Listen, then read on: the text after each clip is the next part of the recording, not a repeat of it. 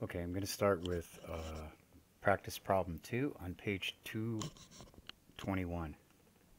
Okay.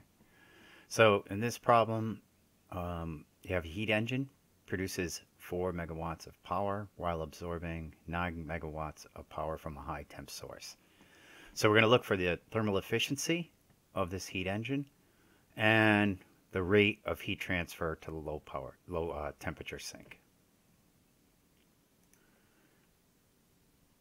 Okay, so we're going to calculate the Carnot efficiency and the heat transfer out, or the rate of heat transfer to the low temp sink.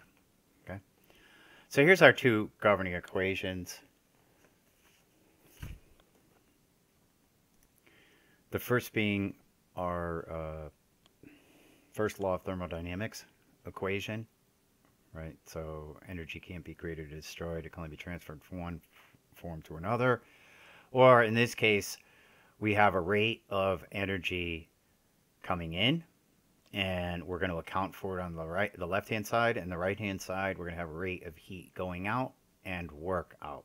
So these two together need to add up to whatever comes in, right? So we account for everything, all the energy in the system. The next is the efficiency. Well, the efficiency is basically how much energy, or in this case, how much power, the dot representing that it's a rate or it's energy per unit time. In this case, I'm writing it as a rate equation, and it's power, or power in terms of our case, rate of work being done over the rate at which heat is coming into the system. So it's basically how much of that heat energy you're able to use to do useful work. That's the efficiency. Okay. Okay. So here's what's given.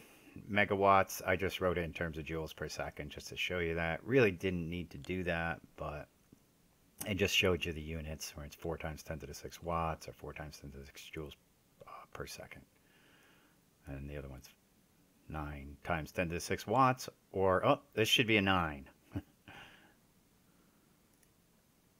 So I've made the correction there. Okay, it's 9 times 10 to the 6 joules per second. Okay. So first thing I'm going to do is find the thermal efficiency of this heat engine. And all it is the rate at which work is being done divided by the rate at which energy is coming in.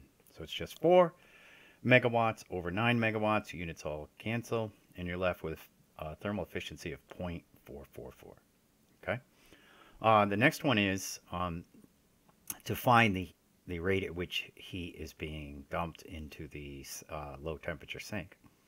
And all it is here's our equation for heat engines following the first law of thermodynamics. And it's just going to be whatever's in minus whatever, or the rate at which heat is coming in, minus the rate at which work is being done.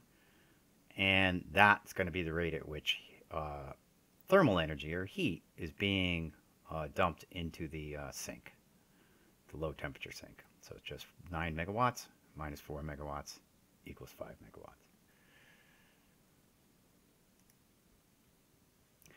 And that's pretty much all you need to do for that particular problem.